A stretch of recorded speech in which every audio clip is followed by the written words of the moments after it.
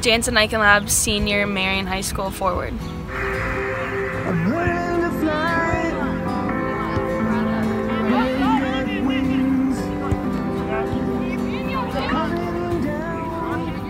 So when exactly did you get your start with soccer?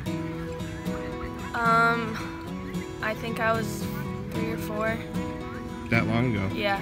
Do you have any standout memories from your first or second season?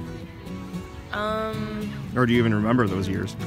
I remember I would always cause fights with, like, in the games, because the refs would be like little kids, and all the parents would be screaming that I was fouling their kids, and the refs wouldn't call it, and then it ended with games like everyone would just leave the game because everyone was so mad that the fouls aren't being called.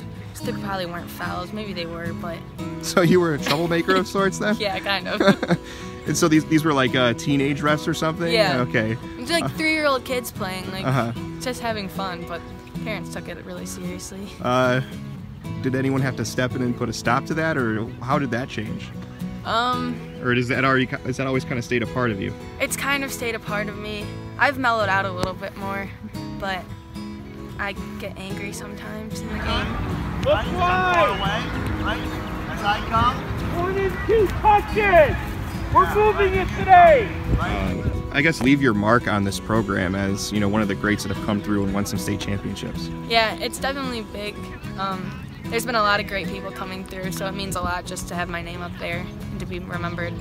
Is it weird to know that, you know, every soccer game you walk into, people know who you are? I mean, Gatorade Player of the Year last year and all that stuff. Is that kind of a weird thing for you to handle? Yeah, definitely. People call me by name on the field. I don't know, it's weird. Inside, right.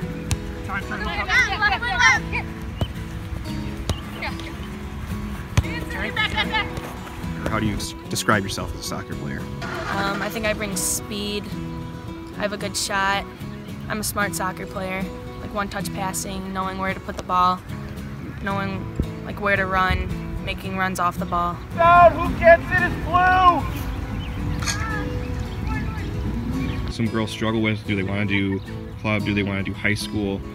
You've stuck with Marian the whole way. Has it ever been enticing just to stick with club, or? Yeah, in the freshman year and sophomore year I was debating not playing for Marian, but after freshman year I kind of knew that I liked all the girls and I liked being around them. And I mean, most of my club teammates didn't play club in the high school season either, so it was kind of like a given. If everyone else was doing it, you just kind of go with it too, because there's not really a team to play with. But I'm glad I stuck with Marian all the way.